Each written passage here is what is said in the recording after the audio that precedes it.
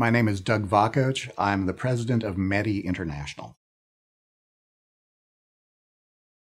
METI International is a new nonprofit that is dedicated to messaging extraterrestrial intelligence, or METI. Now, for over 50 years, there have been scientists engaged in SETI, the search for extraterrestrial intelligence. METI is the flip side. Instead of only listening, which we also do, we want to get ready to transmit and eventually be sending intentional, powerful messages of our own in the hope of getting a response back. The other part of what we focus on is to look at the factors necessary for intelligence to evolve on other worlds.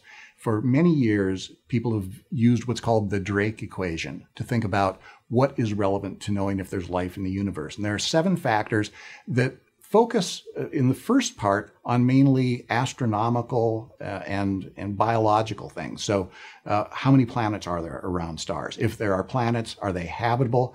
And if they're habitable, did life actually arise? There are a lot of universities doing great work in those areas, but it seems like those last 3 terms of the Drake equation have been relatively neglected. If you have life on another world, does it evolve to the point of becoming intelligent? If you have intelligence, does it go on to create the technology to communicate? And then the big unknown, if there is a civilization able to communicate across the distances between space, how long do they last? Because that is the big unknown in terms of how many civilizations are out there. Humans are already sending out this bubble of noise, leakage radiation from television since radio was created in the 1930s. And so there is this continually expanding radio bubble leaking out from space, announcing our existence to a very advanced civilization. Now, we currently, human beings, are not at the level of being able to pick up that kind of weak leakage radiation. So if we were out at the distance of another star, we wouldn't be able to pick up ourselves. But if you have a civilization that is hundreds or thousands of years longer lived and more advanced than we are, they could potentially pick up I Love Lucy. So our emissaries to the stars are Nightly News, Gilligan's Island, Howard Stern.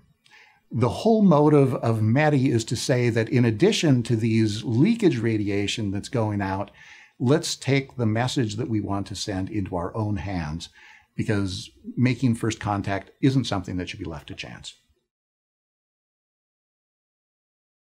The most famous possible signal from aliens came in the 1970s, and it's called the WOW signal.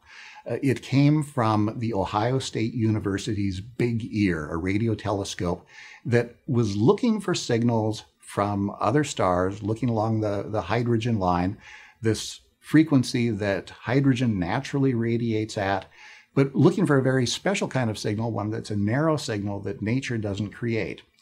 And periodically, signals would be found, but this one particular signal stood out so that the guy looking at the printout the following day was so shocked, he wrote "wow" in red lettering in the margins. And so that has stood out as sort of the prototypical message we want to get from ET. There's only one problem with the WOW signal. It's never repeated. Now, that's what SETI was like in the 1970s. You would find a signal, you'd analyze the data, you'd go back to it, and then later you'd try to find it. But the great advance of SETI in the recent decades is we now have the ability to do an immediate follow-up. So now we get all sorts of WOW signals, but as we go back and we don't find them again, we realize they're just a glitch and they become so what signals. So we find signals very similar to what we're looking for all the time, simply because we're looking for the sort of signals that are very similar to our own signals, radio and TV signals, only much more powerful. The challenge is when we find something good, we have to make sure it's not from a satellite in orbit and not from a radio transmitter here on Earth, but that it's from a distant star. And to date, no good candidates. When we're looking for a signal from another civilization, the key is the nature of the signal itself. When you look at radio waves that are created by stars and galaxies, they emit radiation that is spread out over a range of frequencies. In SETI, we look at some of those same frequencies, but we look for a very narrow signal. a kind of signal that nature cannot create. So simply by the nature of the signal itself, that will be a sign that this may be from another intelligence. The second step is to see that within that signal, is there an encoding? And particularly when you start thinking about laser pulses that are sent at the length of a billionth of a second long, you can imagine something like an interstellar Morse code, short and long pulses, that would not only indicate this is from an artificial transmission, this is a sign of another technology, but it's packed with information. The challenge then is to figure out, what does it mean? One of the most fundamental assumptions that we have made in the last 50 years in SETI, searching for extraterrestrials, is that all we have to do is listen, and if they're out there, they'll make themselves known. And the reason we assume that is because on a cosmic scale, we are most likely the youngest civilizations out there with an ability to communicate. If other civilizations are as rudimentary as we are, they have the technology for interstellar communication for only a century, and then they either destroy themselves or turn inward, then civilizations will be so few and far between, we will never make contact. You know, it's almost as if you imagined two fireflies that each flicked on for just a second over the course of a whole night. That's what it would be like for another civilization that lasts 100 years and our 100-year period to overlap in the course of the 13 billion year history of our galaxy. So in order to succeed, the other civilization has to be much older. The usual assumption that goes with that is that the more older, more capable civilization will also take on the added burden of transmitting. And that's an assumption that we question at METI International. Because to me, it seems like the civilization that has the most to gain is the one that hasn't been through this process before.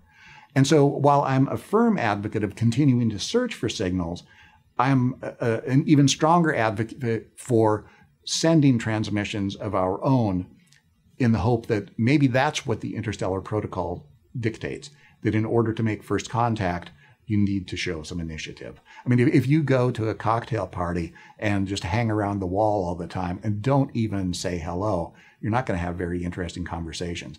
Maybe that's the way interstellar communication works as well. I think the best opening message we can say is to communicate something that an alien would understand. Now, they won't understand English or Swahili or Chinese, so I wouldn't start with a human language, but math is a language that it seems like an engineer would need to know. I mean, if you don't know that 2 + 2 = 4, you're not going to be very good at building a radio telescope. Now, they may have different forms of mathematics, so even that isn't obvious, but it's a natural starting point, and so too some basic principles of science. But I think even more exciting is when we start to use math and science as a language to say something that goes well beyond them.